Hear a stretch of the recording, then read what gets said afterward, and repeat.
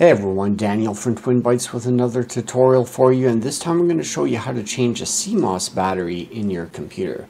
First off, you might wonder, why would you need that? What does it do? One of the things is it keeps track of your system time and date. That's the most obvious thing that you might notice if your system date and time is off every time you turn the computer on. That's because the CMOS battery is not working right or it's dead.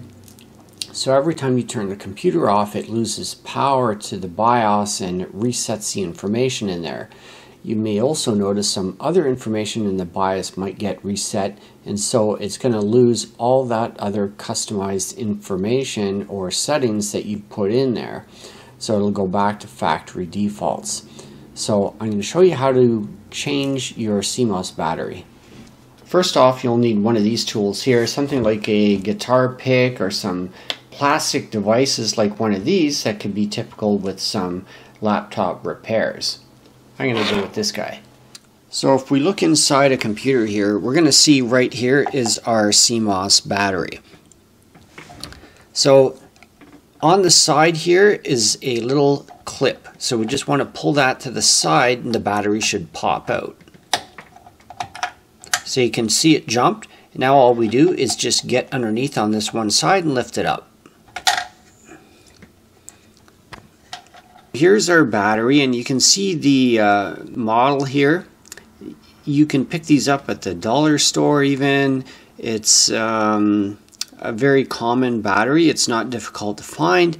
And to put it back in when you get the new one is just reversing the process. You'll see a little spring down there. So you're going to want to just put the battery in and simply push it down, and it clamps down. So of course, while you're doing that as well, you want to make sure you're grounded somehow using a grounding strap or whatever other method you can do. You're going to want to make sure that the power cable is unplugged, the computer shut off, and you can even press the power button on the computer a couple of times to make sure that it's off, and holding it down, the power button, for about 10 seconds. That just makes sure that the power's all cleared out, you're properly grounded. Then you can remove the CMOS battery without shorting out the board, and especially when you're putting the brand new battery back in. Once the battery is replaced, you're going to need to update your BIOS settings, including the system date and time, for one last time, and then it will remember it going forward when the computer is off. And that's it for this tutorial. I hope you did find it helpful. If you did, please do give it a thumbs up. Consider subscribing, even better, give it a super thanks, and thanks for watching. We'll see you in the next one. Bye for now.